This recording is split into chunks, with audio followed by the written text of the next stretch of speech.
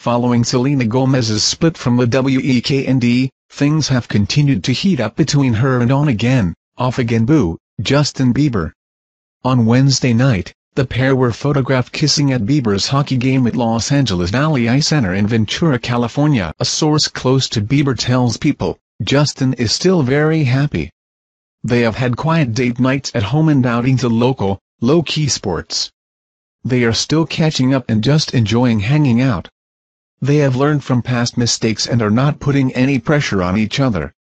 Things are much different and more mature. The pair went through a period of estrangement following a bit of drama, but sources tell People that Bieber reached out to Gomez after learning of her kidney transplant. Since their reconciliation, the pair have been spotted multiple times together, attending church, grabbing breakfast, riding bikes, but are still taking things slow.